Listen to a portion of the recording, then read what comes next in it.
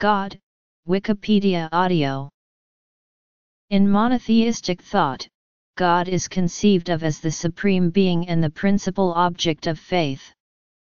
The concept of God, as described by theologians, commonly includes the attributes of omniscience, omnipotence, omnipresence, and as having an eternal and necessary existence. Depending on ONI Euro trademark S kind of theism, these attributes are used either in way of analogy, or in a literal sense as distinct properties of the God.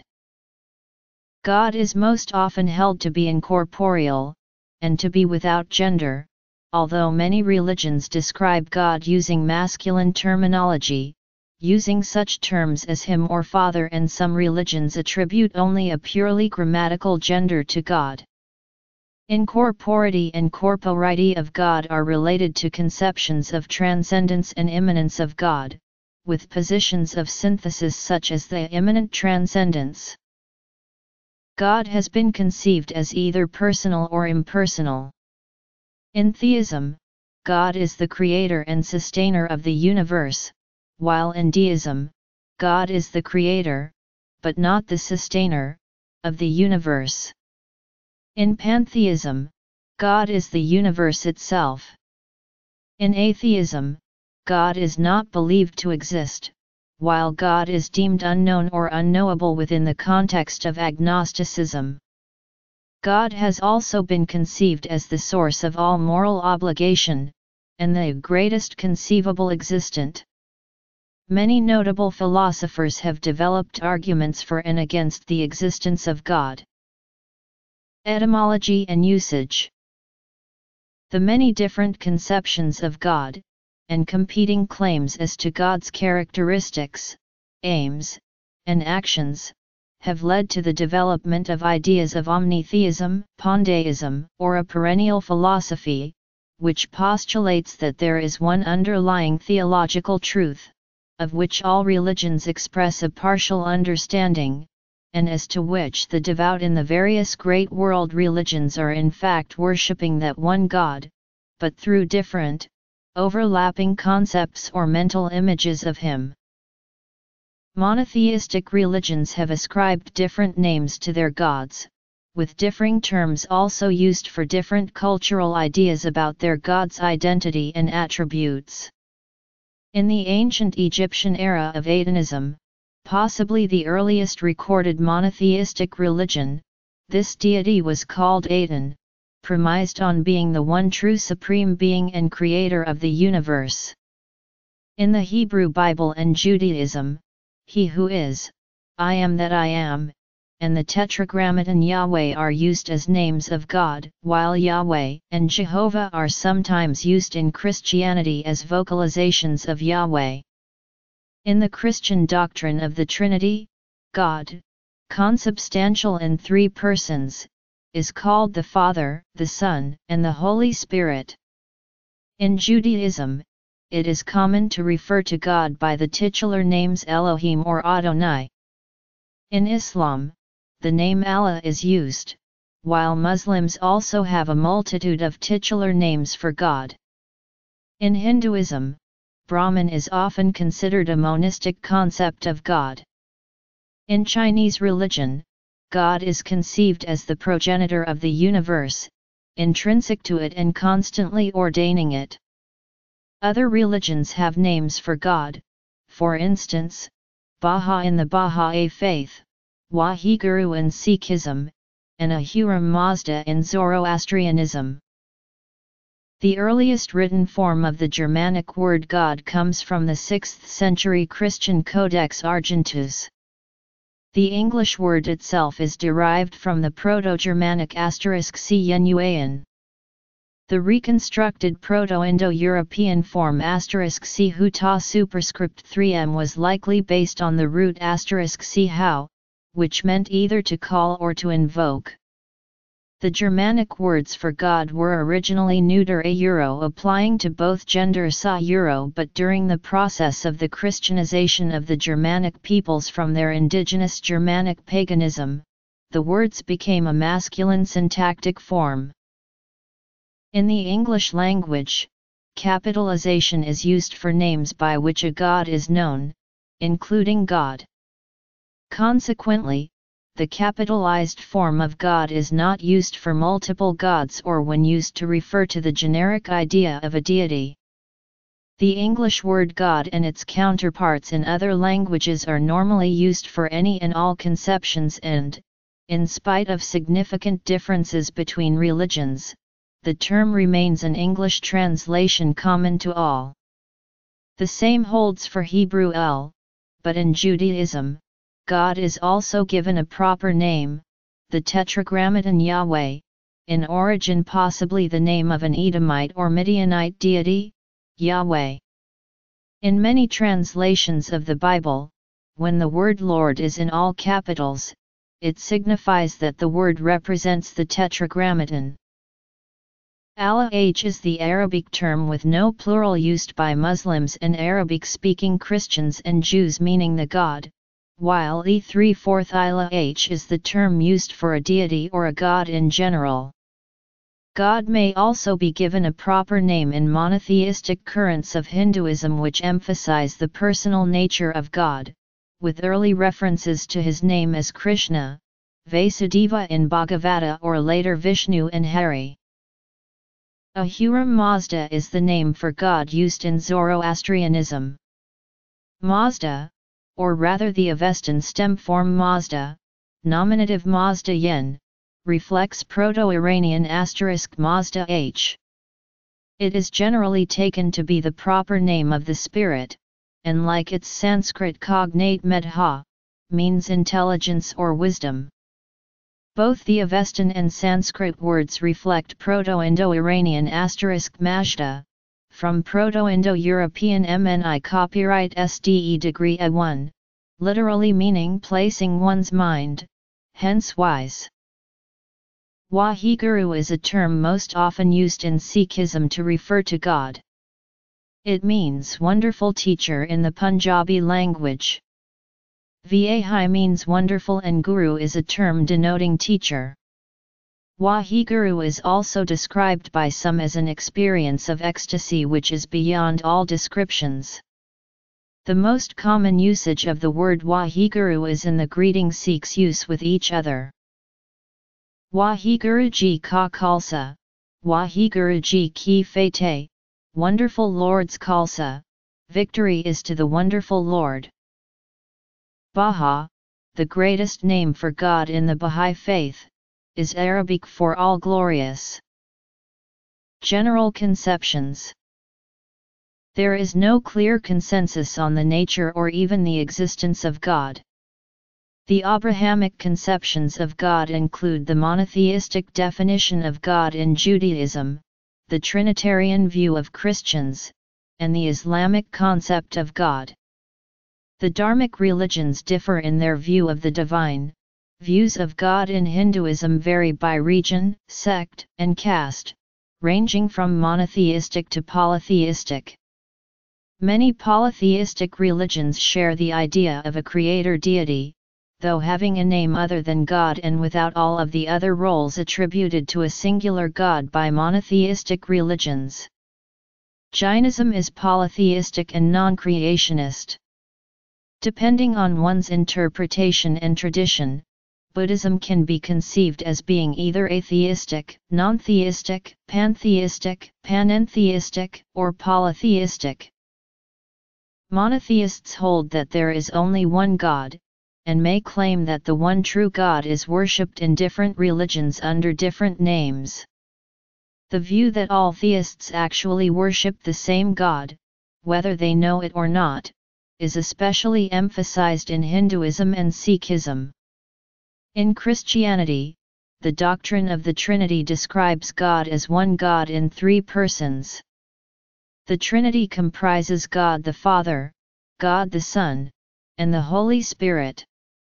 Islam's most fundamental concept is Tawhid.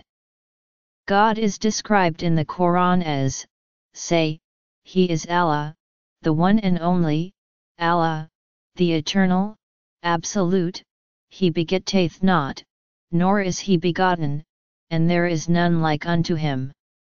Muslims repudiate the Christian doctrine of the Trinity and the divinity of Jesus, comparing it to polytheism.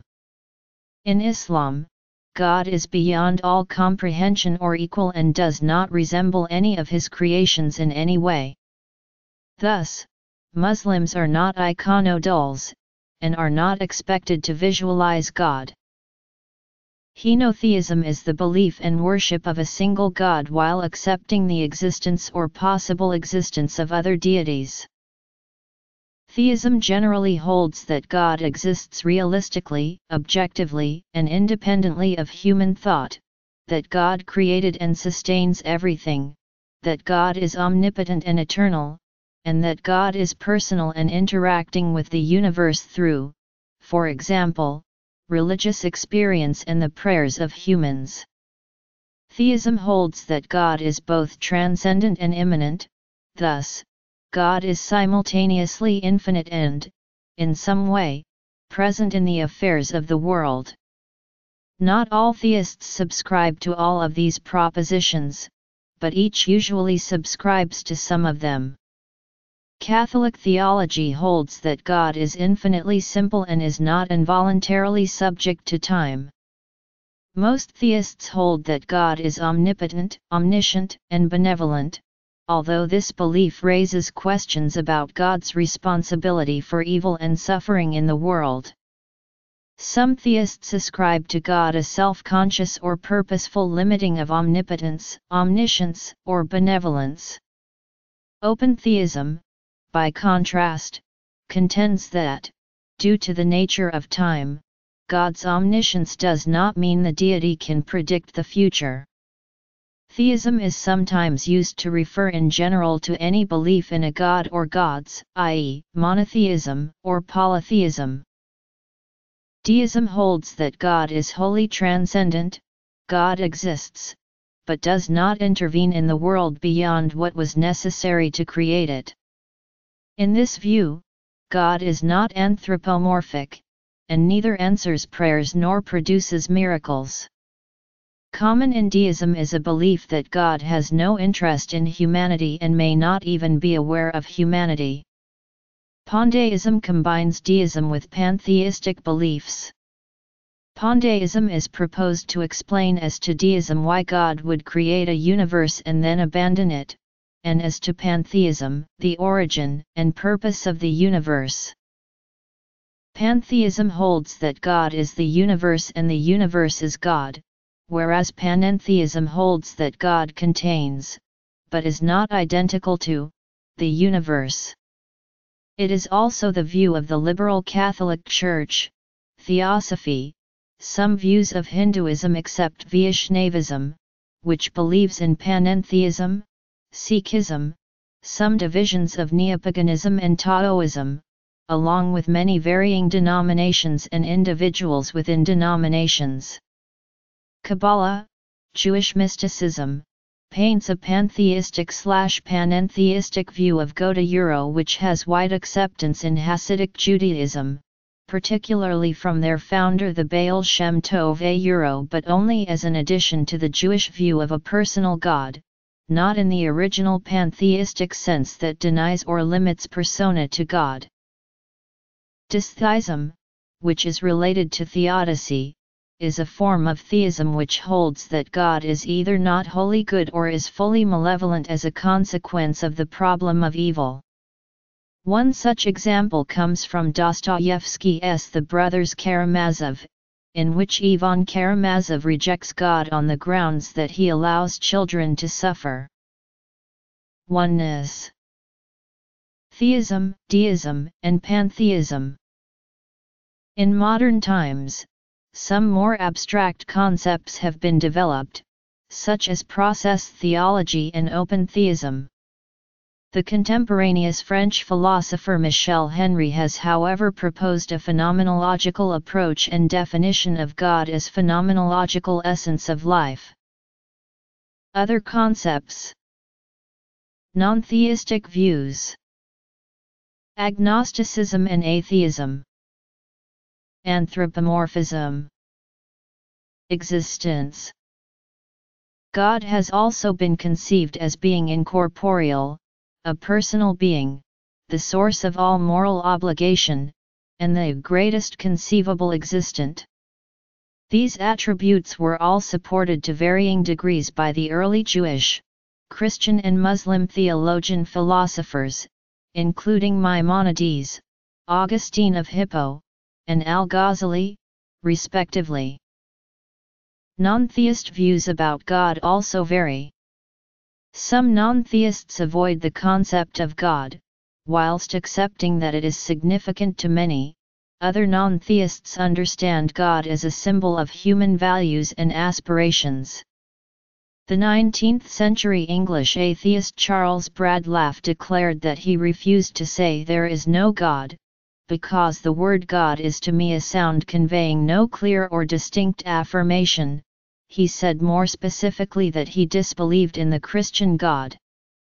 Stephen Jay Gould proposed an approach dividing the world of philosophy into what he called non-overlapping magisteria. In this view, questions of the supernatural, such as those relating to the existence and nature of God, are non-empirical and are the proper domain of theology. The methods of science should then be used to answer any empirical question about the natural world, and theology should be used to answer questions about ultimate meaning and moral value. In this view, the perceived lack of any empirical footprint from the magisterium of the supernatural onto natural events makes science the sole player in the natural world. Another view, advanced by Richard Dawkins, is that the existence of God is an empirical question, on the grounds that a universe with a God would be a completely different kind of universe from one without, and it would be a scientific difference. Carl Sagan argued that the doctrine of a creator of the universe was difficult to prove or disprove and that the only conceivable scientific discovery that could disprove the existence of a creator would be the discovery that the universe is infinitely old. Specific attributes. Stephen Hawking and co-author Leonard Mlodinow state in their book, The Grand Design, that it is reasonable to ask who or what created the universe, but if the answer is God, then the question has merely been deflected to that of who created God. Both authors claim, however, that it is possible to answer these questions purely within the realm of science, and without invoking any divine beings. Agnosticism is the view that the truth values of certain claims, especially metaphysical and religious claims such as whether God, the divine, or the supernatural exist, are unknown and perhaps unknowable. Atheism is, in a broad sense, the rejection of belief in the existence of deities, or a God. In a narrower sense, atheism is specifically the position that there are no deities. Pascal Boyer argues that while there is a wide array of supernatural concepts found around the world, in general, supernatural beings tend to behave much like people. The construction of gods and spirits like persons is one of the best-known traits of religion. He cites examples from Greek mythology, which is, in his opinion, more like a modern soap opera than other religious systems. Bertrand du Castel and Timothy Jurgensen demonstrate through formalization that Boyer's explanatory model matches physics epistemology in positing not directly observable entities as intermediaries. Anthropologist Stuart Guthrie contends that people project human features onto non-human aspects of the world because it makes those aspects more familiar. Sigmund Freud also suggested that God concepts are projections of one's father. Likewise, A. per thousand-mile Durkheim was one of the earliest to suggest that gods represent an extension of human social life to include supernatural beings. In line with this reasoning, psychologist Matt Rosano contends that when humans began living in larger groups, they may have created gods as a means of enforcing morality. In small groups, morality can be enforced by social forces such as gossip or reputation. However, it is much harder to enforce morality using social forces in much larger groups. Rosano indicates that by including ever-watchful gods and spirits, humans discovered an effective strategy for restraining selfishness and building more cooperative groups. Arguments about the existence of God typically include empirical, deductive, and inductive types. Different views include that God does not exist, God almost certainly does not exist, no one knows whether God exists, God exists, but this cannot be proven or disproven, and that God exists and this can be proven. Countless arguments have been proposed to prove the existence of God. Some of the most notable arguments are the 5 Ways of Aquinas, the argument from desire proposed by C.S. Lewis, and the ontological argument formulated both by St. Anselm and Rena. Copyright Descartes. Names. St. Anselm's approach was to define God as that than which nothing greater can be conceived. Famed pantheist philosopher Baruch Spinoza would later carry this idea to its extreme. By God I understand a being absolutely infinite, i.e., a substance consisting of infinite attributes, of which each one expresses an eternal and infinite essence. For Spinoza, the whole of the natural universe is made of one substance, God, or its equivalent, nature. His proof for the existence of God was a variation of the ontological argument. Scientist Isaac Newton saw God as the masterful creator whose existence could not be denied in the face of the grandeur of all creation. Nevertheless, he rejected polymath Leibniz's thesis that God would necessarily make a perfect world which requires no intervention from the Creator. In Query 31 of the Optics, Newton simultaneously made an argument from design and for the necessity of intervention. Gender. For while comets move in very eccentric orbs in all manner of positions, blind fate could never make all the planets move one and the same way in orbs concentric, some inconsiderable irregularities excepted which may have arisen from the mutual actions of comets and planets on one another, and which will be apt to increase, till this system wants a reformation. St. Thomas believed that the existence of God is self-evident in itself, but not to us.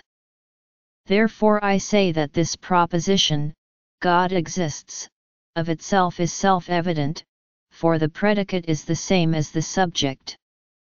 Now because we do not know the essence of God, the proposition is not self-evident to us, but needs to be demonstrated by things that are more known to us, though less known in their naturia euro, namely, by effects.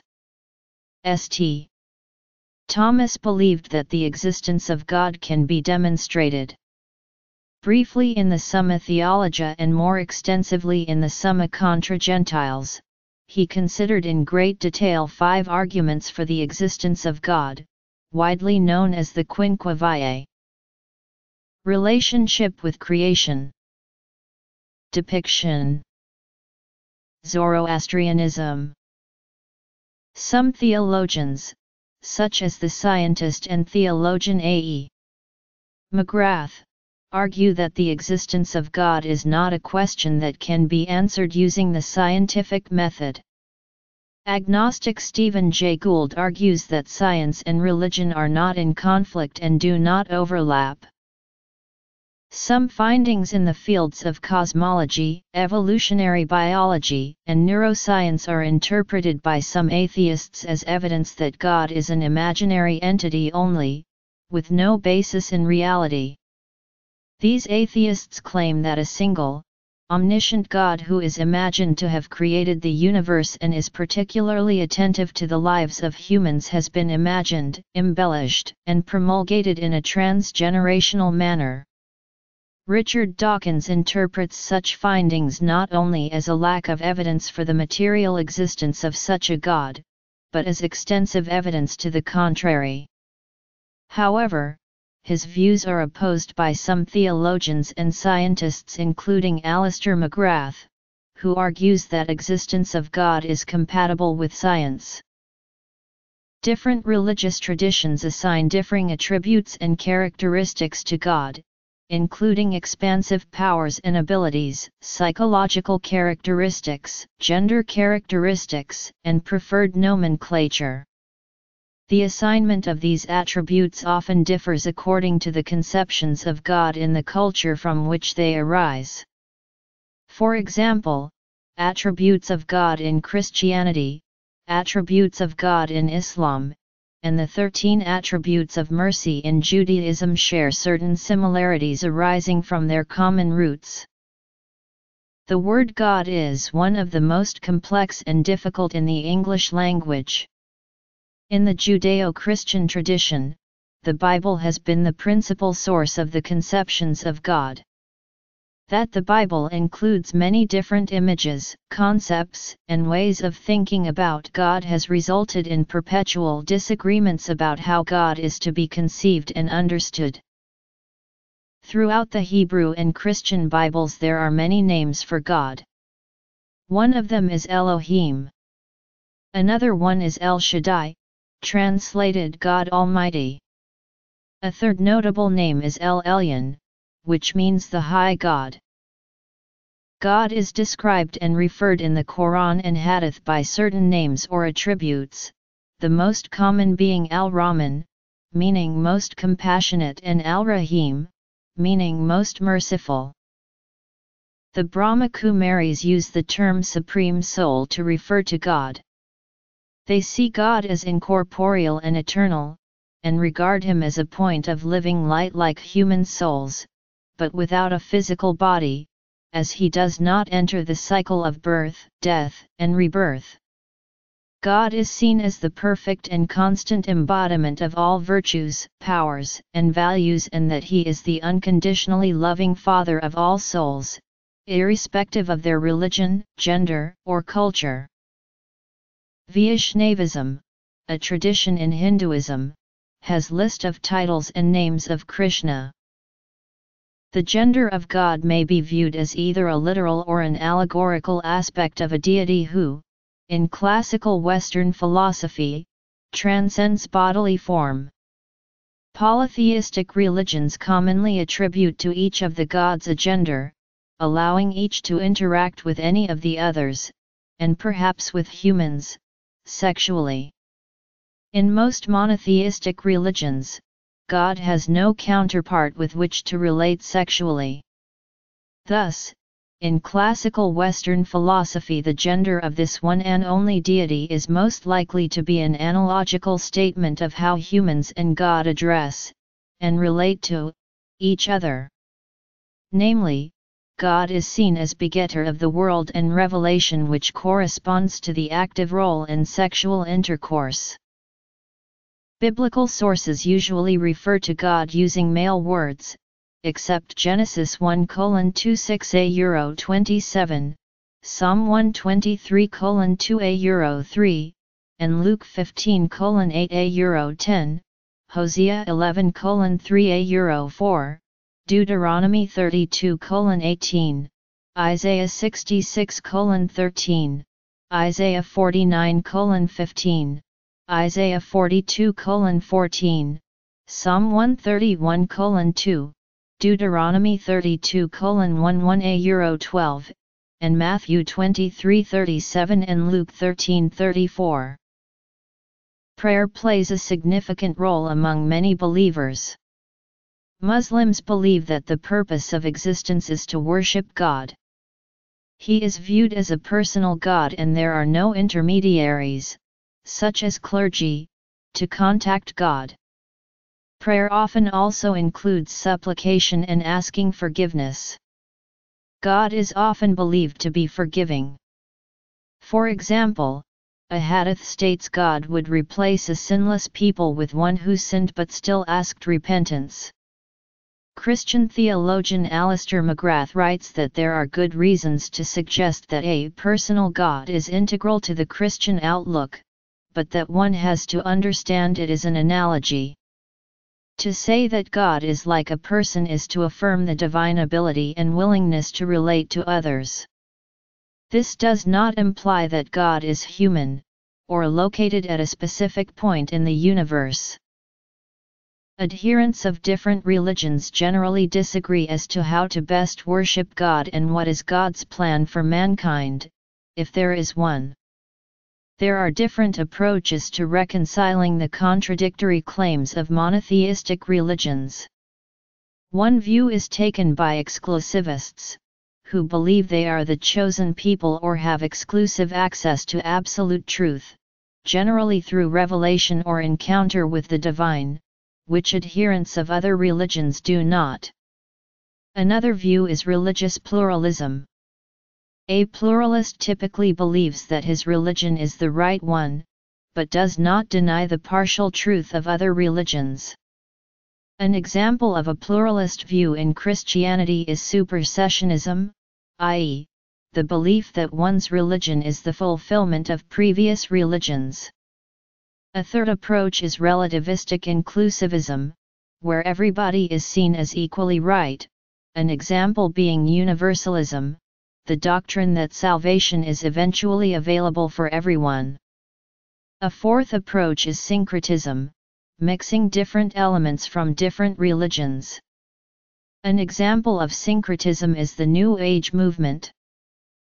Jews and Christians believe that humans are created in the likeness of God, and are the center, crown, and key to God's creation, stewards for God, supreme over everything else God had made. For this reason, humans are in Christianity called the children of God. During the early Parthian Empire, Ahura Mazda was visually represented for worship. This practice ended during the beginning of the Sassanid Empire. Zoroastrian iconoclasm, which can be traced to the end of the Parthian period and the beginning of the Sassanid, eventually put an end to the use of all images of Ahura Mazda in worship. However, Ahura Mazda continued to be symbolized by a dignified male figure, standing or on horseback, which is found in Sasanian investiture. At least some Jews do not use any image for God, since God is the unimaginable being who cannot be represented in material forms. In some samples of Jewish art, however, sometimes God, or at least his intervention, is indicated by a hand of God symbol, which represents the bath coal or voice of God. The burning bush that was not consumed by the flames is described in Book of Exodus as a symbolic representation of God when he appeared to Moses. Early Christians believed that the words of the Gospel of John 1:18, "No man has seen God at any time," and numerous other statements were meant to apply not only to God, but to all attempts at the depiction of God. However, later depictions of God are found. Some, like the hand of God, are depiction borrowed from Jewish art. The beginning of the 8th century witnessed the suppression and destruction of religious icons as the period of Byzantine iconoclasm started. The Second Council of Nicaea in 787 effectively ended the first period of Byzantine iconoclasm and restored the honoring of icons and holy images in general. However, this did not immediately translate into large-scale depictions of God the Father. Even supporters of the use of icons in the 8th century, such as Saint John of Damascus, drew a distinction between images of God the Father and those of Christ. Prior to the 10th century, no attempt was made to use a human to symbolize God the Father in Western art. Yet, Western art eventually required some way to illustrate the presence of the Father, so through successive representations a set of artistic styles for symbolizing the Father using a man gradually emerged around the 10th century AD. A rationale for the use of a human is the belief that God created the soul of man in the image of his own. It appears that when early artists designed to represent God the Father, fear and/or restrained them from a usage of the whole human figure. Typically only a small part would be used as the image, usually the hand, or sometimes the face, but rarely a whole human. In many images, the figure of the Son supplants the Father, so a smaller portion of the person of the Father is depicted. By the 12th century, depictions of God the Father had started to appear in French illuminated manuscripts, which as a less public form could often be more adventurous in their iconography, and in stained glass church windows in England. Initially the head or bust was usually shown in some form of frame of clouds in the top of the picture space, where the hand of God had formerly appeared. The baptism of Christ on the famous baptismal font in Liturgy of Rainer of Huy is an example from 1118. Gradually the amount of the human symbol shown can increase to a half-length figure, then a full length, usually enthroned, as in Giotto's fresco of c. 1305 in Padua. In the 14th century the Naples Bible carried a depiction of God the Father in the burning bush. By the early 15th century, the Trois Riches Ars du Duc de Berry has a considerable number of symbols, including an elderly but tall and elegant full-length figure walking in the Garden of Eden, which show a considerable diversity of apparent ages and dress. The Gates of Paradise of the Florence Baptistry by Lorenzo Ghiberti, begun in 1425, use a similar tall full-length symbol for the Father. The Rohan Book of Hours of about 1430 also included depictions of God the Father in half-length human form, which were now becoming standard, and the hand of God becoming rarer. At the same period other works, like the large Genesis altarpiece by the Hamburg painter Meister Bertram, continued to use the old depiction of Christ as logos in Genesis scenes. In the 15th century there was a brief fashion for depicting all three persons of the Trinity as similar or identical figures with the usual appearance of Christ. In an early Venetian school coronation of the Virgin by Giovanni di Allamagna and Antonio Vivarini, the Father is depicted using the symbol consistently used by other artists later, namely a patriarch, with benign, yet powerful countenance and with long white hair and a beard, a depiction largely derived from, and justified by, the near-physical, but still figurative, description of the Ancient of Days. The Ancient of Days did sit, whose garment was white as snow, and the hair of his head like the pure wool, his throne was like the fiery flame, and his wheels as burning fire. In the Annunciation by Benvenuto di Giovanni in 1470, God the Father is portrayed in the red robe and a hat that resembles that of a cardinal. However, even in the later part of the 15th century, the symbolic representation of the Father and the Holy Spirit as hands and dove continued, e.g. in Verrocchio's Baptism of Christ in 1472. In Renaissance paintings of the Adoration of the Trinity, God may be depicted in two ways, either with emphasis on the Father, or the three elements of the Trinity. The most usual depiction of the Trinity in Renaissance art depicts God the Father using an old man, usually with a long beard and patriarchal in appearance, sometimes with a triangular halo, or with a papal crown, especially in Northern Renaissance painting. In these depictions the Father may hold a globe or book. He is behind and above Christ on the cross in the Throne of Mercy iconography. A dove, the symbol of the Holy Spirit, may hover above. Various people from different classes of society, e.g. kings, popes, or martyrs may be present in the picture. In a Trinitarian Pietà, God the Father is often symbolized using a man wearing a papal dress and a papal crown, supporting the dead Christ in his arms. They are depicted as floating in heaven with angels who carry the instruments of the Passion. Representations of God the Father and the Trinity were attacked both by Protestants and within Catholicism, by the Jansenist and Bayonist movements as well as more orthodox theologians. As with other attacks on Catholic imagery, this had the effect both of reducing church support for the less central depictions, and strengthening it for the core ones. In the Western Church, the pressure to restrain religious imagery resulted in the highly influential decrees of the final session of the Council of Trent in 1563. The Council of Trent decrees confirmed the traditional Catholic doctrine that images only represented the person depicted, and that veneration to them was paid to the person, not the image. Artistic depictions of God the Father were uncontroversial in Catholic art thereafter, but less common depictions of the Trinity were condemned.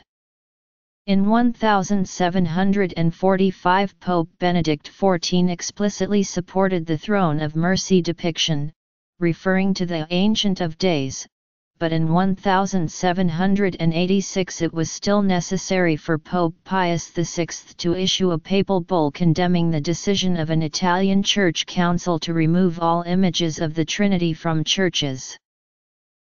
God the Father is symbolized in several Genesis scenes in Michelangelo's Sistine Chapel ceiling, most famously the creation of Adam. God the Father is depicted as a powerful figure, floating in the clouds in Titian's Assumption of the Virgin in the Frari of Venice, long admired as a masterpiece of high Renaissance art.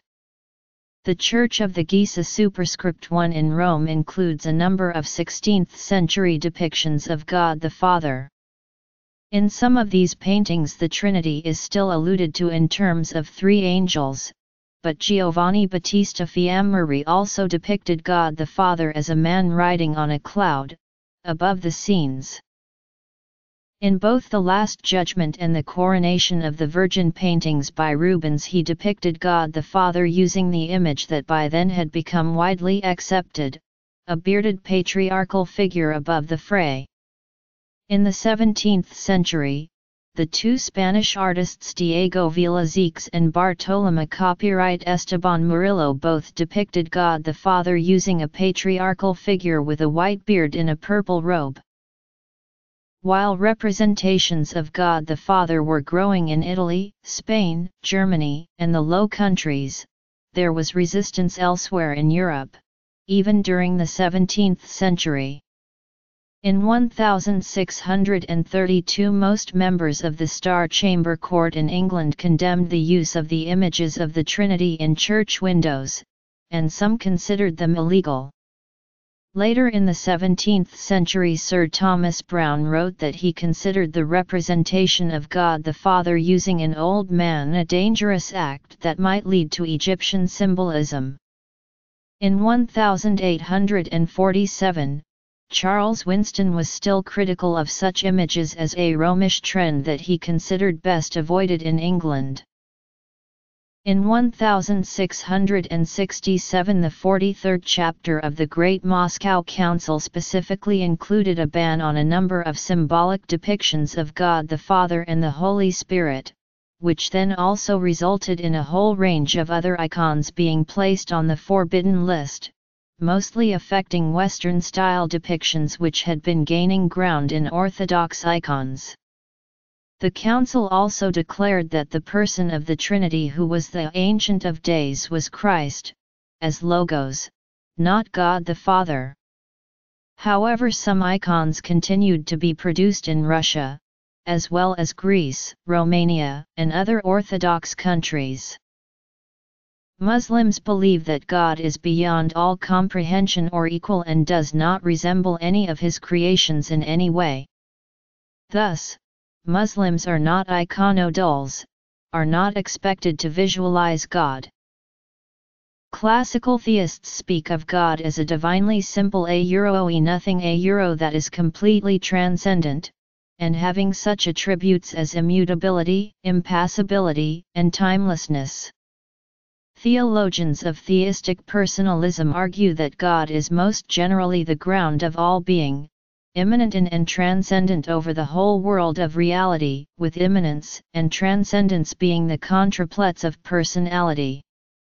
God is also commonly defined as having a necessary existence, as necessity is deemed a good thing to have, and just as God has omnipotence and omniscience, he has necessity to its maximized degree. The attributes of the God of classical theism were all claimed to varying degrees by the early Jewish, Christian and Muslim scholars, including Maimonides, Saint Augustine, and Al-Ghazali. Many philosophers developed arguments for the existence of God, while attempting to comprehend the precise implications of God's attributes. Reconciling some of those attributes, particularly the attributes of the God of theistic personalism, generated important philosophical problems and debates. For example, God's omniscience may seem to imply that God knows how free agents will choose to act. If God does know this, their ostensible free will might be illusory, or foreknowledge does not imply predestination, and if God does not know it, God may not be omniscient. The last centuries of philosophy have seen vigorous questions regarding the arguments for God's existence raised by such philosophers as Immanuel Kant, David Hume, and Antony Flew, although Kant held that the argument from morality was valid. The theist response has been either to contend, as does Alvin Plantinga, that faith is properly basic, or to take, as does Richard Swinburne, the evidentialist position. Some theists agree that only some of the arguments for God's existence are compelling, but argue that faith is not a product of reason, but requires risk. There would be no risk, they say, if the arguments for God's existence were as solid as the laws of logic, a position summed up by Pascal as "the heart has reasons of which reason does not know." Many religious believers allow for the existence of other, less powerful spiritual beings such as angels, saints, jinn, demons, and devas. Judaism, Christianity, Islam. Theological approaches.